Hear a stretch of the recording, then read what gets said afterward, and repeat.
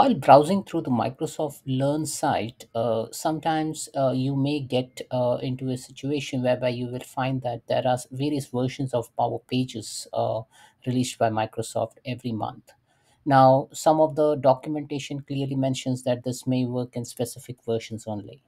Now, how do we get to know that which version your Power Pages application runs on? So I'm in the make.powerpages site and I have some sites created, okay, by default. So what I'm going to do is I'm going to just preview the site, okay. So the moment I preview the site, I will be presented with some the page load options, okay. Now in the URL, if I just type underscore services slash about, if I type this, then it will give me the portal version number, okay. Now, similarly, I have another site, okay, which is like a kind of based on a modern enhanced Dataverse interface.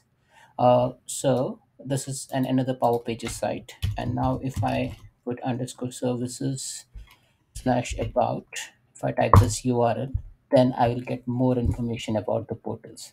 So this number is very important, okay, because this will give you a the actual version number of the Power Portals or Power Pages version number. Okay, so that's 9.5.4.12.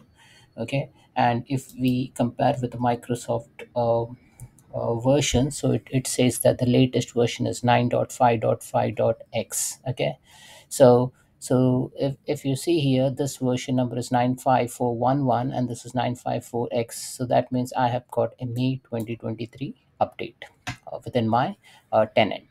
So that's it, folks. This is how you extract the version number of a Power Pages installed within your tenant. Thanks for watching.